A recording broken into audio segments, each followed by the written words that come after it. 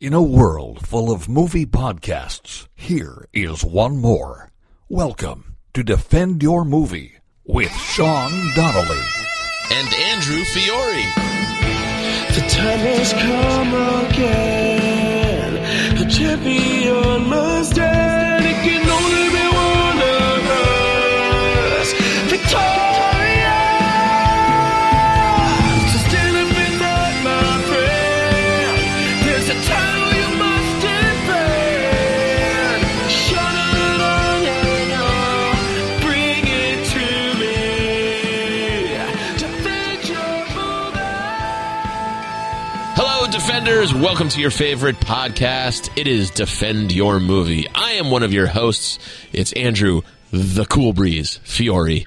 Joined via phone, coming all the way from sunny FLA, is my pal and my co-host, Sean Dutch Donnelly, everybody. Yes, it's me. It's Dutch. I am here in Florida. I'm coming to you correspondent style. I feel like we're on a news program, and I'm calling from like a war zone. Yeah. Well, we wanted to get something on the books this week because, as we mentioned last week, we got a lot of changes coming on the podcast, all good things.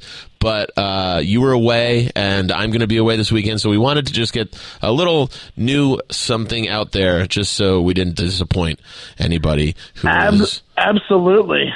I'm down here in Key West. I've never been here before. It's gorgeous. It's I didn't know this. There's chickens everywhere. Like everywhere you go, there's chickens just walking around. Really? I had no idea. Yeah, there's chickens everywhere, and there's lizards everywhere. And apparently, the guy Tom Dustin, is a super funny comic who I'm working with this weekend. It's his room, and he told me the chickens, you can't murder the chickens. I'm like, well, I wasn't going to murder the chickens anyway. But he's like, you can't, even if you kill them by accident, they're federally protected, so you'll get in trouble. So if you kill the chickens, you're screwed down here. Now, bro, let me just cut you. I know what you're thinking, but you just can't kill the chickens. All right, don't even. Well, the weird thing is, am I a monster? Because I got here, saw a bunch of chickens, and then went to the diner and had a chicken sandwich. If you're a monster, then monster me up, baby. But then on top of it, the other thing he told me that was pretty funny, walking into the place where I'm staying, it's like this guy's condo. It's actually really nice, but there's a huge coconut tree right in the front lawn, and he was like, oh, also, watch out for falling coconuts. If you get hit by one, you'll get murdered. So I'm like, why is it so perilous? Not murdered. It's like this paradise of Key West, and I get down here, they're like, hey, don't get pissed on by an iguana, don't murder the chickens, and don't get hit by coconuts. I'm like, I might as well go to Australia where that little jellyfish can just kill me in like 3 seconds. Yeah, this just sounds like Florida. It's just the perfect totally description of Florida. Yeah, that's what it is. It's around the corner. There's just all sorts of danger. But I am excited to talk to you, and I'm excited that we're actually putting something out this week. And hello to all the Defenders. I think we have a good theme because I'm down in Florida. We're going to talk beach movies. Yes. And that's pretty exciting. Did you watch anything? Did I watch anything this week? What did I watch? No, I didn't watch any movies this week. Did you watch any movies this week? No, I didn't watch anything this week. We both had a crazy busy week, and the only thing I put in my notes that I wanted to talk to you was they announced Paul Dano as the Riddler. Did you see that? Yes, absolutely. And I know you and I are both big fans of his, like just from There Will Be Blood. Oh yeah, and I think that's such a great choice. Yeah, I think it's absolutely a great choice because I guess you're going to have him play that same type of guy. I guess that'll be what it is. Yeah. I'm wondering, what I think this Batman's going to be, I think they're attempting a Nolan again, dude. I think that's what this is going to be. I think you're right. They're attempting Nolan-type universe. Darker. He is the Penguin, but he's not the Penguin. Like, he is the Penguin, but it's the guy, it's the real guy who becomes the Penguin. Right. Like, so it's one of those things where it's also like it's going to be a buttoned-up version. It's not going to be Tim Burton-ish. It's definitely not going to be Joel Schumacher-ish. That's just over the top. But I mean, like as far as it's like if you also I think Colin Farrell is playing somebody as well, right? Yeah, he's playing somebody as well. But the Paul Dano, I can imagine it'll be like this, like because if you think about like the Penguin. I don't know how they're going to do it. I don't know how they're going to do it. I'm really, really curious. Yeah, Colin Farrell's going to play Penguin. Oh, Colin Farrell's Penguin. I'm sorry. Yeah, and Paul Dano's the and Riddler. Paul Dano is the Riddler. I'm sorry. All right. And Robert Pattinson is Batman. Robert Pattinson is Batman. So this is like, very white dude Batman going on. Who apparently is a very good actor. This guy. I don't really know much about Robert Pattinson other than he was in the, what do you call him? The Twilight movies. Twilight movies.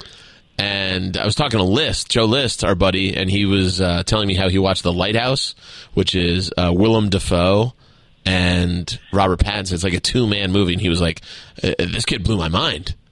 So that gives me hope. So I'm starting to get excited for this version. Yeah, I think they're like, I think this is the thing.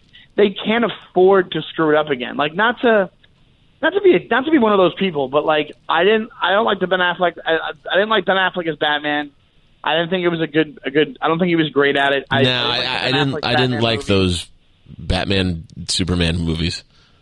No, it was like this version where they were still going for like the superhero world. But after you have the Nolans, like if you're not gonna do a Jokerish type thing. Like, even the Joker, like we love the Joker, and it's real-world set, but it has that ridiculousness to it. He becomes the Joker at the end. If you continued the Joker for another hour and you had him playing the Joker in that world, it still has the tinge of the comic book movie in it. You know what I mean? Like, even the production design, all that kind of stuff, it looks like a comic book. And this one, Nolan. Yeah, I'm excited for this one, too. Sorry, because the cast from top to bottom, it's got that expanded kind of more TV show feel where there's just more villains in it. Where I guess that kind of they did that in the 90s movies. But you have, Robert Pattinson. You have, Jeffrey Wright, the guy from Westworld. Yeah. He's Commissioner Gordon, and that's a really cool choice. If it's not going to be Gary Oldman. He'll be a great Commissioner Gordon. I agree. Zoe Kravitz is going to be Catwoman, which I think is a great choice, too. Absolutely. And then I think it'll be like I think that's what they're going to go for. They're going for like a younger type feel on the Batman. Like, I think it'll be I think it'll be super quality, and I think they made a lot of good casting choices. So it's like, unless the script is absolutely awful, which I don't think it is, because I think it's based off some really cool story out of the books. I forget what it is, which one it is, but somebody told me, like maybe Mike Lawrence or somebody knows which Batman story it's based off of, and I remember thinking like, oh, that seems like a Nolan thing to me. That seems like a turn on the genre. It's not just him fighting a villain. It's like, there's other things at play, Right. So yeah, I'm excited to see it. Yeah. Because also, I think DC is starting to get it. You never know, man. Like when you have Marvel, these things don't last forever. Marvel, like they had the reins for the longest time. DC is starting to get it. Shazam is really good. Like they're starting to get like, hey, well, even Shazam entered the comedy in it, but it was still like had its dramatic moments, but it was still like, and it was like kind of like thing that kids could watch, and I enjoyed it as a 41-year-old man-child. So I think they're starting to like bring people in. Who knows? Maybe they're bringing like old Marvel staff in to really turn it in and turn things into people. Like I think they're realizing that the audience's palate is growing up. So. And those movies, if you're going to make a kids movie, like you make other stuff, like the Lego ones work for kids, or like how Into the Spider-Verse works for kids. Right. People who grew up with Batman, they like the idea of it being set in the real world. Maybe because everything's such a shit show now, whatever it is. But yeah, we'll see how Matt Reeves does, man. I mean, he doesn't have, I like those Dawn of the Planet of the Apes and War of the Planet of the Apes movies. Good enough. Yeah, they're interesting movies. Cloverfield guy. Cloverfield, yeah, exactly. Yeah, which I really liked at the time. So he's good at making big budgeted movies. Yeah, he EP 10 Cloverfield Lane, which was a really cool movie. Really cool movie. I love that movie. Yeah, and that's way more smaller scale than his other stuff. So he can do both. Like the guy's quality. Exactly. But yeah, we were trying right before we came on this show. We're trying to brainstorm beach movies because I'm in Florida. And one of the things I haven't thought of this movie until you brought this topic up was Summer School, which is from like either 1990 or the late 80s. And if you haven't seen Summer School, it's awesome. Like it's a great 80s comedy movie that's like basically set on the beach and this beach town. Mark Harmon. And Mark Harmon, who was a movie star, I guess, for like a couple of years. 1987. Mark Harmon was like a big deal for for 10 years. Mark Harmon was like a really big deal. Yeah. And there's a lot of things people don't realize about this movie too. It actually had it was directed by Carl Reiner. I didn't even know that. Yeah, Danny Elfman did the music. It was like I think I knew that. Yeah, I knew that. Yeah. And then what's her name from Melrose Place is in it? Or Kim, whatever her name is. And Jeff Franklin, the guy who created Full House, wrote the script. Oh yeah, that's right. Yeah, and it's actually really, really funny. Yeah, I loved it. You know what it is? It was used to be like an HBO stalwart. You would see it on HBO like every weekend. They'd play it a ton. It must have been cheap for them to play or something. But I used to love it because they had the two. Remember the two? You know why I loved it also? Because I used to want to be a special effects person, and there's these two slacker dudes in it, like Chainsaw and something else. And right. Their only thing is they want to gross everybody out with their special effects they make themselves. I remember thinking that was the coolest thing in the world when I was like 8 years old. Oh, Kirstie Alley's in it. Kirstie Alley's still Kirstie Alley before Cheers. Yes, yeah, because she was probably was that maybe that was right at Cheers when she was on. Well, Cheers? It was 87, so I don't think she was. Well, yeah, she was on Cheers yet. Was on Cheers. I don't remember when the Diane crossed. Diane left at Cheers started 83, I think, or 82. Yeah. So I remember Diane didn't have that. Definitely. Yeah, Diane had a shorter run than you remember, if I remember correctly. Yeah, it's considered one of the biggest career blunders ever because that happened a lot. It was the ones I think from back in the day. People who went from TV to movies was what's her name? Shelley Long, not Shelley Long, Shelley Duvall. No, not Shelley Duvall. Yeah, Shelley Long. That's her name. Yeah, Duvall is the other one from The Shining. Right. Shelley Long leaving was a big deal because then she did Troop Beverly Hills and all these crappy movies, and then David Caruso from NYPD Blue. Apparently, he was a year on the show, and he was like, "Yes." He was like, "Yeah, I'm so much better." right. And then he left, and he did Jade with Ches Palmer-Terry, and that just destroyed his career. And he did what was it called? King of New York, not King of New York. What was that movie called? With Samuel Jackson in it and Nicolas Cage. It was a remake of a 1960s or 50s movie. Oof, I don't know if I even know.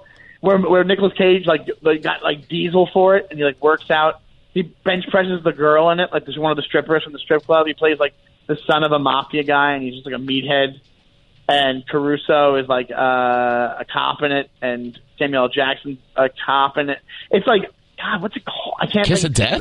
Defenders. Tell me what it is. Kiss of Death. Kiss of Death. Kiss of Death. That's it. Oh my God. Yeah, that's it. Kiss of Death. That's a remake, and that's a really bad remake. And I think that Caruso thought he was going to be this big top action movie star, and it didn't happen. Yeah, buddy, it doesn't happen for gingers that way. You got to know your role. Yeah, you got to. Yeah. Know your role, Caruso. You're the partner, not the fucking. Yeah, exactly. You're not a leading man, bro. Pale doesn't lead. Hey, I can attest to that. I don't lead shit. I'm very same here. But Summer's childhood class staple. Absolutely, and it's super funny. And I remember I've probably seen it 50 times. When it was on, I used to watch it all the time. Yeah. But I was trying to think of other what other beach. If you think about it, there's not a ton of beach movies. Well, I mean, there is The Beach, which I was infatuated with when I was in know-nothing sophomore in high school. I thought it was really cool. Yeah. Well, it was the Train Spotting guys that made it. Yeah. But then I was also thinking about Florida movies too, and Cocoon popped in my head, which I just remember the stand-up was that Don Amici won Best Actor that year, and it was what? He won it for Cocoon? Yeah, unless I'm deadly wrong. Yeah, you're right. It was a big deal when it came out. You know what that was? I'm talking. Remember we talked about this on the Oscar episodes. When the 70s was the last time for this. Not the last time, but it was the 80s. You really didn't have you had auteur type stuff, but sometimes through the cracks, these movies like Cocoon would become like critically hailed, but they weren't. They were just like they were critically acclaimed for like the 80s. That's what it was. Right. Like, it was like there's a lot of feel good stuff that had a lot of old timey good actors in it that they decided to be like, hey, this is like a good movie, when it was just like an okay movie. Like Cocoon's like that. And if you remember, there's a movie called Batteries Not Included. Remember that movie? Of course, I loved it. Yeah, that kind of had the vibe like I could have won some awards back in the day. I remember it being like, it was like Elizabeth Pena, and I think was Donna Michi in that? I think Donna Michi was in that too, yeah. Yeah. And it's about these things that come, it was like alien visitors that come to Earth that like, you know, and they change the lives of the people they come in contact with. Yeah, through like the little like remote controls and electronics and stuff like that. Yeah. And I remember thinking like, I remember thinking back in the day like, oh yeah, this is a really big deal, this movie. Like it was like, but now you don't even hear, you don't hear about it at all. Like nobody talks about Batteries Not Included. Wow, I haven't heard of Batteries Not Included in forever. Exactly. So I think that's what happened. So Cocoon, you know, you had Steve Guttenberg, and so back when he still like had some street cred, I guess. Like I guess he did. He definitely did. Yeah. I mean, that was 85, so he was coming hot off Police Academy. Yeah. And the Guttenberg star was never higher. Guttenberg, great actor. Diner, come on, man. Like you can't, like the guy, his life could have gone way different. You know what I'm saying? Like that's why it proves like Hollywood is fucking unforgiving, man. Like it's kind of crazy because the guy is talented and he made Cocoon. He was good in that. He's funny in Police Academy. It was the Stonecutters. You're doing. What'd you say? It was the Stonecutters. Do you remember that Simpsons episode? They go, "Who made Steve Guttenberg a star?" We do. The Stonecutters episode is great. But yeah, so I don't know. I think that when it comes to Cocoon, like I think it's like this thing where you're watching it. You know what it is? When I saw it so young. I haven't seen it in forever. Yeah, I think I saw it so young. I don't think like now. I'd be like, I'm getting older, so I'm like, that'd be nice. That'd be nice. That'd be so nice if that happened. Like I just become young again when I'm old. Did you ever watch the San Junipero episode of Black Mirror? I feel like that had a very Cocoon thing. San Junipero of Black Mirror. It was in like 2 seasons ago. It was essentially. I'm going to give it a really bad description, but it had very Cocoon-y vibes where it was just basically like, oh yeah, as old people can go to a certain place and live out their youth through, you know, basically like this Oculus Rift kind of thing, you know? Oh, God, yes. But, and it was a cool episode? Yeah, very cool. Probably the best one of that Black Mirror batch. Black Mirror, I've only seen a few eps because it freaks me out too much. They're pretty great, but they've been getting less and less. I don't know. I didn't love the last 3. They put out like, they started at like 5 at a time or 6 at a time. They're just down like 3 at a time. It's like, geez, come on, guys. Yeah, they lose the quality. Well, it happens to shows all the time where it's like, hey, what else can we come out? We're trying to top ourselves, but then we kind of get behind by trying to top ourselves. Yeah, when it comes to, that would be, I got to check that one out. I'll watch that on Netflix. But even speaking of TV, we said we might as well just talk about it. Like I'm down here in Key West, all I can think about. I think it was one of the reasons I took the gig because I watched Bloodline. Oh my God, dude! And it's not a movie, obviously, but you know what? It's one of those. We can make the exception because it's one of those things that's like it's like a giant movie. It's movie quality production. It's movie quality acting, it's movie quality writing. It is an unbelievable show. I was telling you this yesterday. It has one of the best first seasons in television history. Yes. It's so suspenseful. It's so well acted. It's so well written, and it's got twists and turns. And you go, this is fantastic. I don't know how far in you are. I finished the whole series. By the end of it, I was I got right to the end. I just didn't finish the last like 5 eps, but it made me like unsettled. It made me feel very off. Yes. Like, that's one. That's you know what that is. That's the acting and that's the writing. The guy who plays the black. It's I'm not giving it away. The black sheep of the family. You find that out in the first episode. Is Ben Mendelsohn. He was so good. In a bunch of stuff. He's so good. He's in Guardians of the Galaxy. He's been a bad guy in Rogue One. He was a bad guy in. I think he's from Australia, right? Or is he in New Zealand? I forget what he is. Yeah, he's foreign. I don't know where. But he great actor. Everybody in this show is good, but he is the absolute standout of the show. Like, and also, what's her name from Freaks and Geeks is in it? Laura something or whatever her name is. She's amazing. The one who plays. I know exactly. What you mean. Man, she's my awesome. memory is She plays shot. the sister. And what's that? My memory is just shot. Yeah, I forget her name. Lauren. We also this is such a fly by the seat of our pants episode. We didn't really think it out. But you want to talk about quality beach things to watch? Watch Bloodline. Linda Cardellini. Linda Cardellini. That's it. Did you look it up? Yeah. Oh, yeah. I was like, it's definitely Laura something. And then what's her name? Sissy Spacek is in it. She's awesome. Uh-huh. And also what the author he died like right after like Bloodline came out, like in the middle of the run he died. I think they had him die. Who, the father? Sam Shepard. Oh, right. The playwright. I shouldn't say. Yeah, the play. Yeah. Chloe Sevigny's in it. And yes, she's awesome in it. Yeah, it's awesome. It's awesome. Like if you're a Defender and you haven't seen Bloodline, watch Bloodline. I always talk movies on this podcast, but watch Bloodline. Yeah. It is unsettling to say the least. But yeah, I'm not trying to think. Like it really is true though. You don't like. I think maybe you can't set many movies on the beach because like there's not too much conflict on the beach. You know what I mean? Like it's like usually it's like fun in the sun. That's why when we were looking stuff up, you were like, "Hey, there's beach blanket bingo." Yeah, there's so many of those '60s surf movies where it's just Frankie like Valli and Annette Funicello. Yeah, let's go to the beach and then break into a song.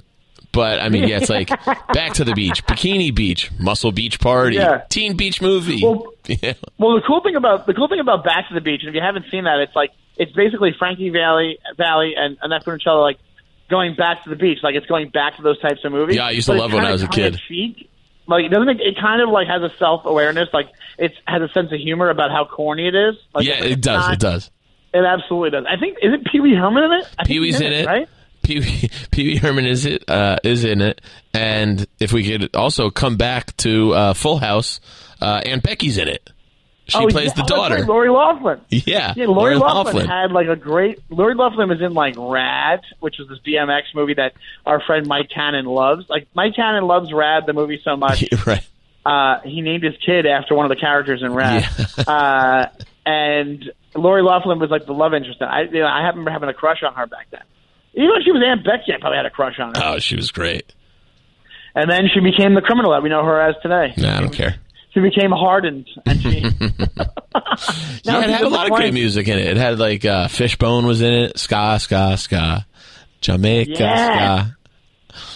I think OJ might even be in it, to be honest, if I remember correctly. No, OJ's in Naked Gun. Is he in that too? He might have been. I haven't seen it since I was a kid, but I used to watch that movie endlessly. Imagine if like OJ was like he's not really like he was in it, but by accident, like he was just at the beach looking for blondes. Hey, Big Kahuna. There's a party scene. He's like one of the extras. Like, how you doing? How's it going?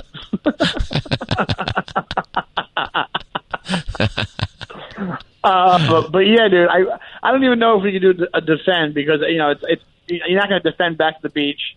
I would say the biggest movie to come out of the beach is probably The Beach. Like I think maybe that's why they stopped making. Oh, also you have Castaway. We didn't even think of Castaway. Oh yeah, Castaway. That's a beach movie. That's a beach movie.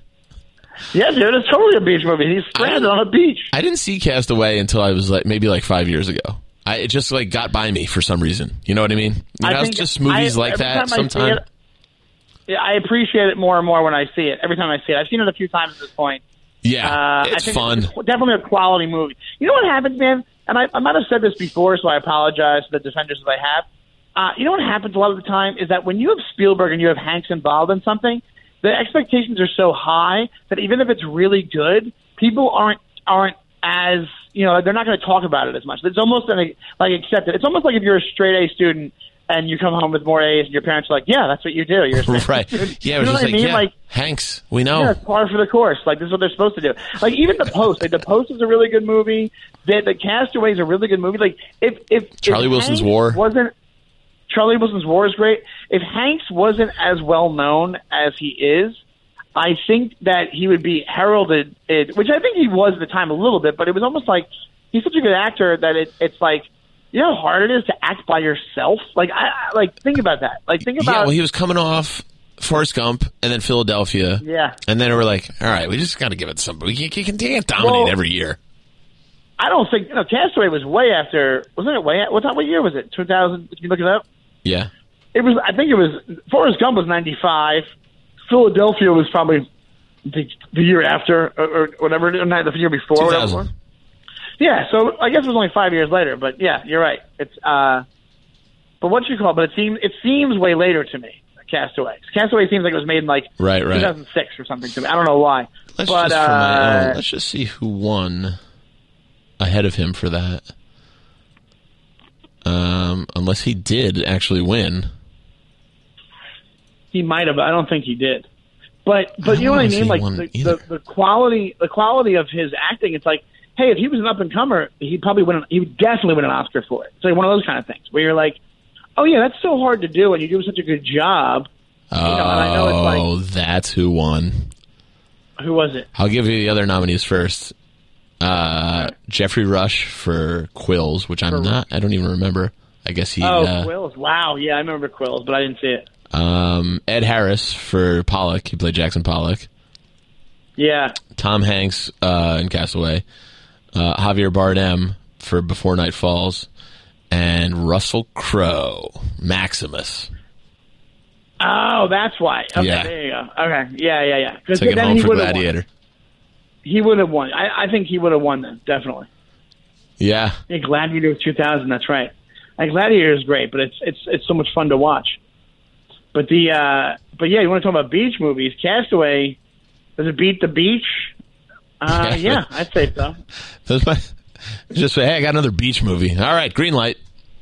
It's like, I'm at the beach.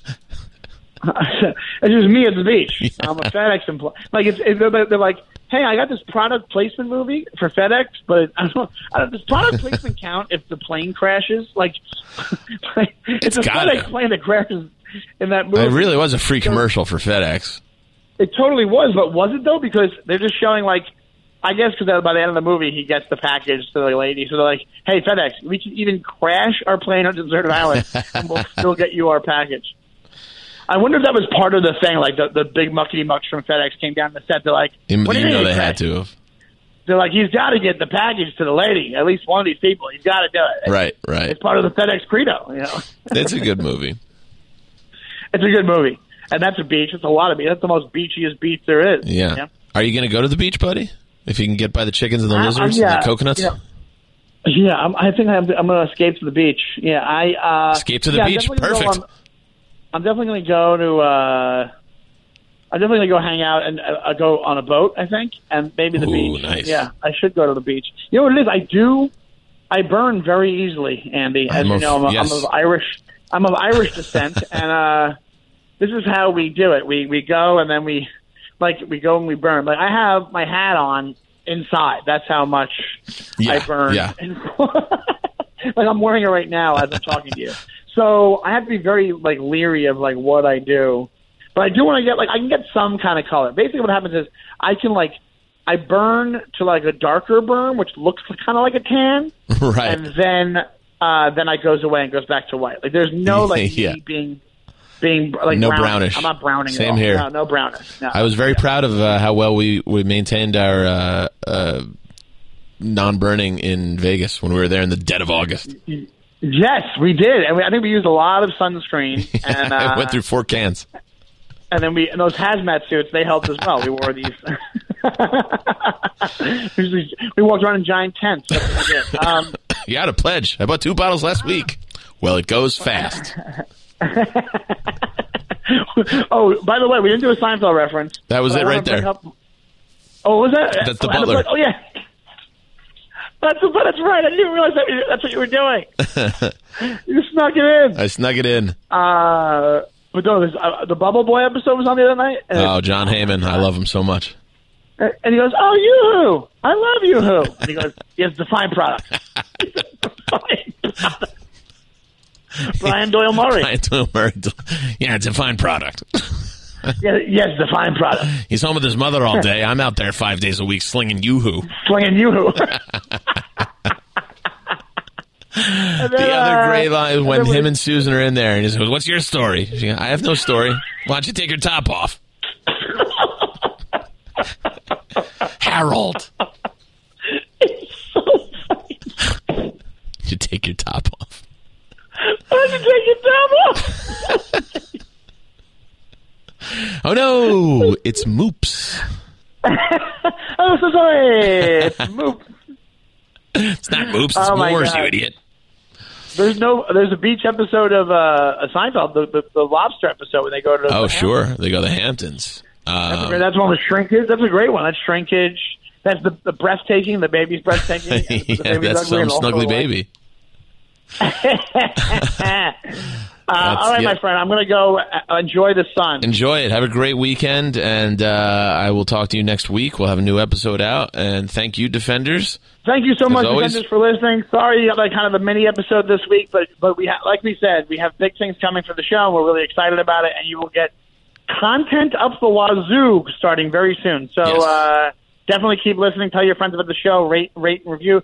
We have an Instagram now. I should tell you. There's not much on it right now, but give us a follow, a preemptive follow at Defend Your Movie on Instagram. Check it out. You can get to it through my bio or I'm following it as well. So follow me and Andy also on Instagram and Twitter. Yes, please do, and rate and subscribe, and just tell a friend so we can grow this bad boy. Yeah, we're gonna take it to the top. We're gonna take it to it's the place to be. That's what it's gonna be. This podcast is gonna be the place to be. Can you what do you call it? Introduce yourself as Dutch all weekend, because Dutch really seems like a Florida name. Go, hey, Dutch Donnelly. Yeah, if I walk up and I'm like, "Hi, I'm Sean Dutch Donnelly." I know you may know me from the Defend Your Movie podcast. So you're like, wait, what? What are you talking? We don't listen to podcasts. We're out in the sun all the time. Yeah, exactly. We don't do anything. All right, Dutchie. But thank you, buddy. Thank you for doing this, and we will see you guys next week. We'll See you definitely then. See you next week. Bye-bye.